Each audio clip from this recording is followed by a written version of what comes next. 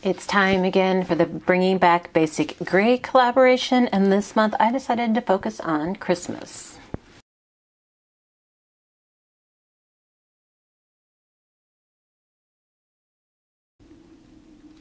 Hey guys, it's Beth. Welcome. It is time for the Bringing Back Basic Gray collaboration for the month of November.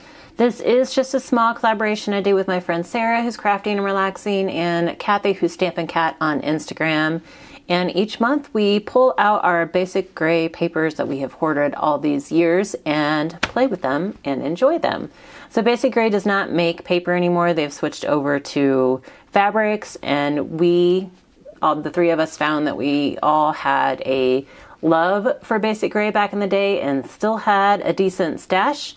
And so we don't necessarily try and use it up every month. We just bring it out and enjoy it. Sarah is taking this month off, but there is a link in the description box below for Kathy for her Instagram account, so you can see what Basic Gray papers she used and what she made. This month, I didn't have a ton of time, but I just wanted to make some Christmas cards. I've been so focused on craft shows, I just needed some fun, relaxing card making. So I pulled out this Basic Gray Blitzen collection, and this was gifted to me by one of my wonderful subscribers, so thank you.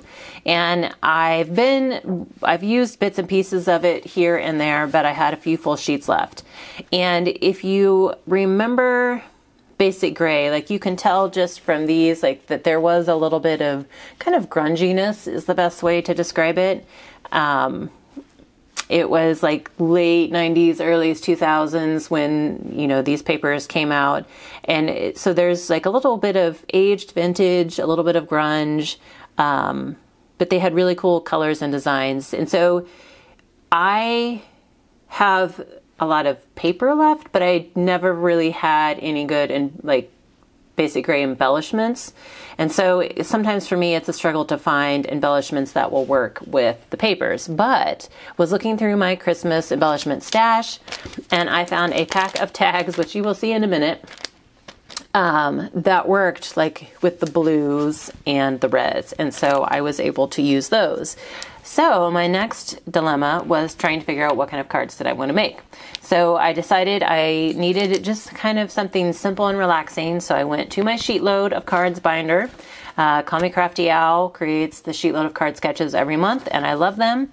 So I went back to January of 2022, and I chose this one, because it used 3 12 by 12 papers, and that is exactly the number of the full-size pattern papers I had left. And 2, because it gave me some freedom here in the center that I could use the tags that I wanted to use. So that is what I did. And I will move this out of the way and show you the sketch made 9 cards. And so that's what I made. Again, there were 3 patterns. This blue, just kind of swirly, snowflakey pattern. There was the paisley that was mostly green and blue, but there was some pops of red, which you'll see throughout. And then I had these circles that had the red, green, white, and blue. And so that kind of at least pulled in more of a Christmas tone. And then these were the tags. They were from Hobby Lobby. They're gift tags, but it just says, "Have yourself a merry little Christmas." So it was my embellishment and my sentiment all in one, which was awesome. And like I said, the blues worked, and the greens are a little off, but the red works. And so I don't think you really noticed the green. So I have 3 different versions of cards here. Yes. So each of the patterns I chose is a background, and then each has a vertical strip and a horizontal strip. So I just made sure that there were no repeating on the cards. So I have 3 of this pattern. Sorry, it's really windy and it's whistling through my window that's right next to me. So I don't know if you can hear that, and then here's the circles in the background and the blue strip. And then here is the third where the circle is just the strip. So I got 3 of each of these, and I worked through these pretty quickly, but it was kind of the paper therapy that I needed.